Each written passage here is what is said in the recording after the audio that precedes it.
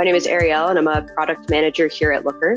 When we think about Looker as a modern data platform, we really set out to do three key things. The first is democratize data access. Secondly, folks usually want to ask questions, and they want to understand that data, and they want to understand what's happening. So enabling powerful analytics so that folks can find insights on top of it, the second most important to us. And then third, and what I think is really cool about Looker and something that really sets us apart, is how we allow our customers to take action on top of that data. Hi, I'm Daniel Mintz. I'm Looker's Chief Data Evangelist. We're up over 1,400 customers. We closed our Series D round, which was led by Capital G, which is Google's investment arm.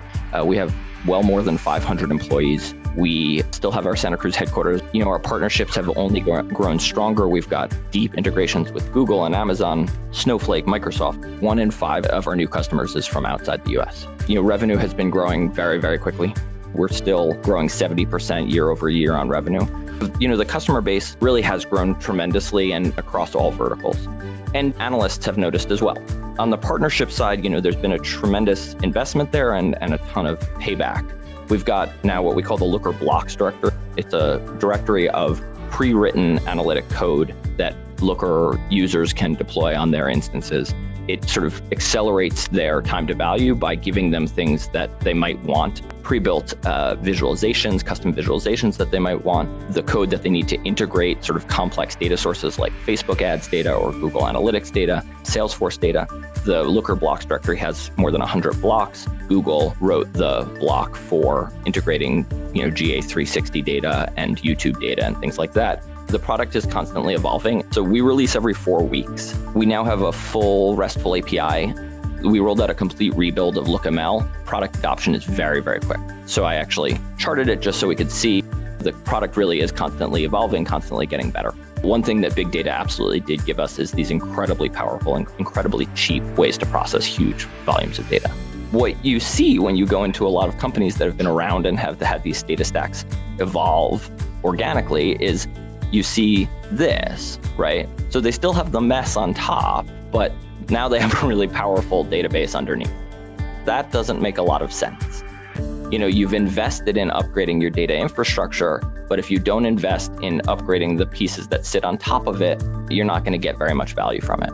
And so what Looker says is now that you have this incredibly powerful database underneath, you can dump everything in there and you don't have to worry about structuring it exactly right and doing this huge transformation before the data gets in. You don't have to do the cubing and the summarization and all that, because not only have the databases gotten more powerful, but they've also gotten a heck of a lot more flexible. And so you load all of your data into one thing.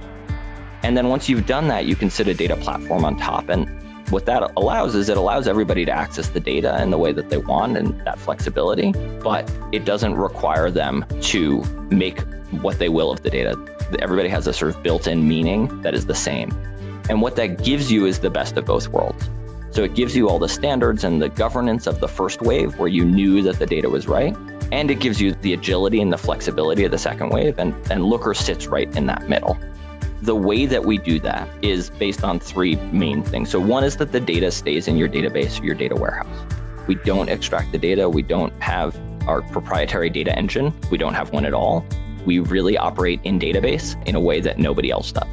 Second of all, we have the thing at the core of Looker, which is called LookML. And what that is it's a way for analysts to get all of that knowledge about what the data means out of their heads and into software. Because software scales a lot better than people. And so once it's in the software, everybody in the company can access that knowledge without having to wait in line for the analyst. And that guarantees that however they're accessing it, wherever they're accessing it, it's going to be consistent. They're going to get the same answers, the same meaning. Finally, this is only possible because we're leveraging today's technology. The reality is we have a whole slew of partners who specialize in getting data from point A to point B, and they don't have any heavyweight transformation that's happening there because they don't need to.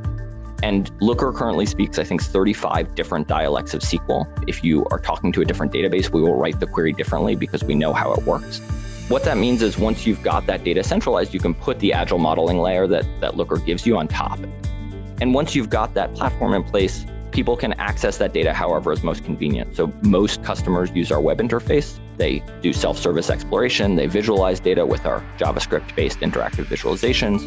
They can also export the data if they need to. What LookML and Looker give you is a centralized place where everyone can agree on what the data means, that everyone can collaborate on and can address many different sources. Metadata is exactly the right way to think about what LookML and the data model is.